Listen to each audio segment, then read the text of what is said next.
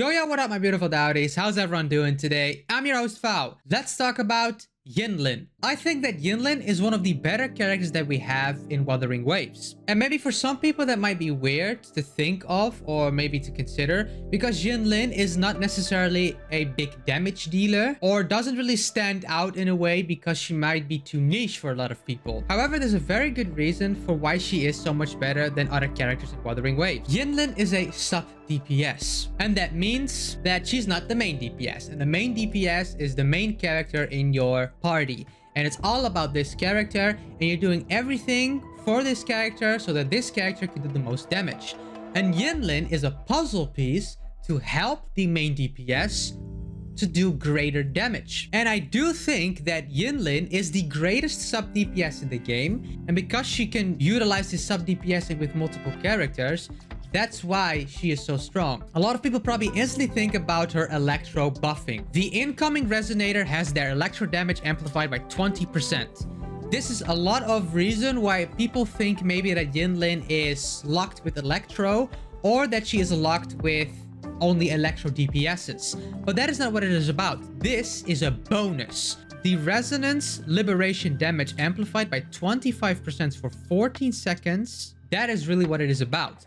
And on top of that, it is about our forte circuit. Those two things make this character so good. And then she just has a lot of bonus things, just do a lot of damage or help specific characters, like the electro damage boost, or like her resonance liberation when it's just literally a nuke, right? If you look at her forte circuit, it's when Yinlin's judgment points are full, her heavy attack is replaced with Chameleon Cypher. That's when you hold your heavy attack, then the whole big AoE thing happens, which consumes all judgment points to attack the target, dealing electro damage. When it hits a target marked with Sinner's Mark, the Sinner's Mark is replaced with Punishing Mark, lasting 18 seconds. Sinner's Mark: basic attack Zap String Dance, Resonance Liberation, Thundering Wrath, and intro skill Roaring Storm. Apply Sinner's Mark to the target on hit. Sinner's Mark is removed when Yinli is switched out. Then Punishment Mark: when a target marked with Punishing Mark takes damage, Judgment Strike will fall, triggering coordinated attacks to all targets marked with Punishing Mark and dealing electro damage. This can be triggered up to 1 time per second. So basically what this is, when you charge up your stacks and you make sure that everyone is marked, you hold the button, and when you swap to a new character, that new character does damage with the electro stacks on it. You see the whole electro Vs the whole time. That is Yinlin's passive going off, dealing damage with the main DPS. And this is essentially applying bonus damage on top of the main DPS damage. It is a very effective way to increase the main DPS's damage. And this is why Yinlin is so good. It doesn't matter if the main DPS is electro or not, this still will trigger and your main DPS still will do a lot of damage. Undeniably a fact that if you have an electro DPS, that Yinlin skyrockets in value, because the electro damage on top of the extra electro hits will make your electro composition on a next level. Then throw in a character like Verena that buffs everyone's damage, or another upcoming healer or support that buffs everyone's damage on the team, will even further increase the sub DPS capabilities and then further increases the main DPS capabilities. And because Yinlin provides this for your main DPS, it is inevitable that your main DPS is going to have more damage even if the main DPS is not electro. I am pairing my Yinlin now with my Changli, and Yinlin also increases resonance liberation damage by 25%. And we all know that Changli has a very big ultimate. So imagine you are stacking your Forte Circuit on Yinlin, then you enable the Forte Circuit on Yinlin, so your main DPS then has that extra damage for the electro. Then you swap to Changli, and then when she ults, she has even more ultimate damage. Now, even though the Changli is not electro, she's fusion, this is an insane combo and will make sure that Changli will do way more damage. I'm doing this combo now the whole time, and it is extremely smooth combo, and it almost feels like a hyper carry resonance liberation team. Yinlin does her ult, does a lot of damage, and you swap to Changli, and then she does her ult, and it's another 100k bomb on them, you know? So it's a very strong composition, and it's a very strong playstyle. Yinlin has just two.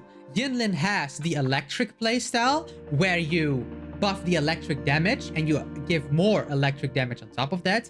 And then she has the playstyle where she just enhances the ultimate damage, the resonance liberation damage from your main DPSs. And this could work with a lot of characters. And this is going to be good to the end of time. If there's going to be other DPSs coming up that have really big ultimates or have very good ult damage, Yinlin is going to be good with that as well. Now, if there's going to be an upcoming Electro DPS, then Yinlin will also be good. So Yinlin not only just provides a lot of value for your account as a sub DPS, but she's also very future-proof. And I think it's one of the better sub DPSs to have in the game. And that's why, because she's so flexible and you can use her in so many different ways, that's why she's one of the better characters in the game right now, if not the best sub DPS in the game. And because sub DPSing is so important in this game, I think she's like an essential character for a lot of team compositions. If you take my account, for example, I have now Kalcharo leveled and I have a Changli leveled. I can literally swap Yinlin with either of them and she's going to pop off. It's inevitable that Kalcharo is not going to be power crept. There's probably going to be a new electric DPS sooner or later. When that electric DPS is coming out, I am going to be stacked. I could just take all Kalcharo's echoes, put them on the new DPS, and I just take Yinlin with that as well. And that Electro DPS is going to pop off, you know? And this is really why picking certain characters in gacha games is so important. And I think Yinlin, if you have Yinlin, know how much value you have. And this is also another reason why other characters are so valuable. Characters like Changli, Kalcharo, Jinxi, Jian, all those characters, sooner or later, will get like different versions of them or other characters that might do it better or in a different way. And I think playstyle is very important. That's why I think Changli is such a good character, is because she's really fun to play. And I think a lot of people have that with Jinxi as well. It's like really fun to play and then good damage. But these are all DPS characters, and there's always going to be like another DPS along the way that you might have more interest in or have a better connection with, or it's more fun to play. Those are always swappable, and you're probably going to pull a lot of those.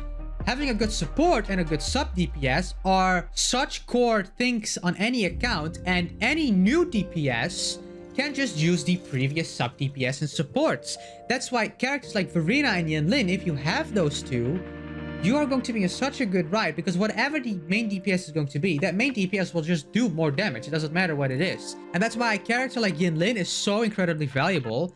And in some way, Changli is also such a strong character, because yes, Changli can be main DPS, but Changli can also be a sub DPS, and then she's very specific, or she's very niche in the fusion category, you know? But if there's going to be a limited fusion DPS along the way, and you're like, I'm not really enjoying Changli anymore, hey, throw in the sub DPS role, and then you have that covered for the end of time, and you still have that right now if you pulled for her. So these characters are going to be extremely good, and the moment there's going to be like a limited 5-star Verena, where it's going to be even crazier and more buffing, that character is probably going to be super essential, and you should I highly recommend you guys picking up these characters. And we're probably going to get a lot of different forms. Yinlin is then very good with Electro, Resonance Liberation, extra bonus damage, a lot of AoE, nuking with her ult, you know, all of those things. We're probably going to get a sub DPS that maybe enhances maybe another element, or maybe buffs the basic attacks only or a lot, or heavy attack spamming, or maybe the skill, or another certain playstyle, you know, like maybe air attacks. You know, Wuthering Waves can go a lot of different ways, and